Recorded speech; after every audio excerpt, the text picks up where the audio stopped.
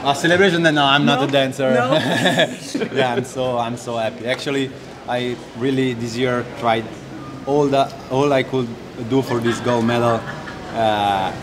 It seems amazing now, and it feels amazing because I know that I compete versus crazy athletes like Mutaz Barshim is like a superhero for me. He's an amazing human being, an amazing athlete, and it's not easy to beat such a great talent. So I'm very happy. I'm really proud of the work I put in. A friend of mine that is a very famous sportsman, Gregorio Paltrinieri, today told me do whatever he can to get it. So I did whatever I could.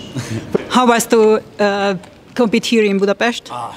It's been amazing. Honestly, I will be honest with you, I felt like home. I mean, people were amazing. So I need to thank everybody because they pushed me over an incredible limit, and it's been amazing. So thank you to every single person who were there.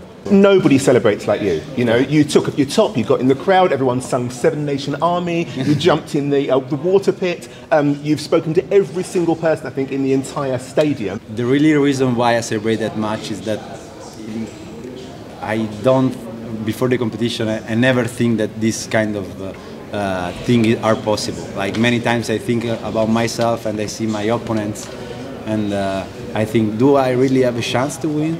And when it happened, it feels amazing. I need your best celebration right now. You need my best celebration? Right now. I don't have any celebration anymore inside me. No more. You got that something. You can scream. Did you see myself outside? I did, but I can't get nothing from you. I just finished. I don't... You don't have nothing else to get.